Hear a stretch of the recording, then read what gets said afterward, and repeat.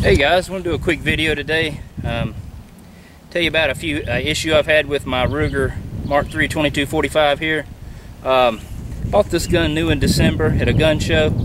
I've probably put 2,000 rounds through it. It's been a great pistol, extremely accurate, man. You can hit things at range with this thing, but just a great shooter. But anyways, several weeks ago I was shooting the pistol here and started noticing, I'll get in close, you might not be able to see it, but there is a pin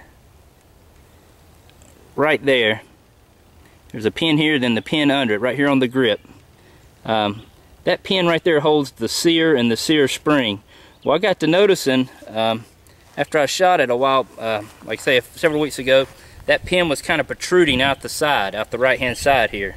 And anyways, it was sticking out and I couldn't get it back in, and these guns are a pain in the butt to take apart anyways. But anyways, I took it apart, and as I was taking it apart, the pin came out even more, and I noticed it was kind of, the sear was kind of off kilter in there a little bit. And eventually, long story short, the pin came out enough that the sear and the spring came out and just fell out of the gun when I took it apart.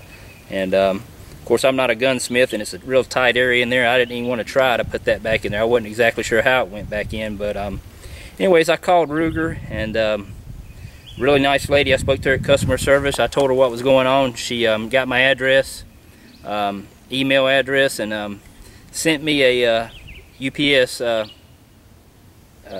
ticket for UPS to put on a package. She said just package it up, put that sticker on it, they'll have a UPS truck come by my house and pick it up for me. And sure enough, next day a truck picked it up at my house, and it's been about, got it back today, 2 weeks later. Not bad, 2 weeks. I don't believe that's too bad for a company like Ruger. I guess they're pretty busy, but I'm fairly pleased with the 2 week turnaround. Got it back today. A real nice note explaining what they did, and they put it back together, test fired it. Everything looks great on it, and man, I'm glad to have this thing back. I was having withdrawals. I love shooting this gun. I put a lot of rounds through it. But anyways, we got it back, and I got a magazine here, and I got the old steel targets downrange. We're gonna take a few shots at them there. See if we can take them out.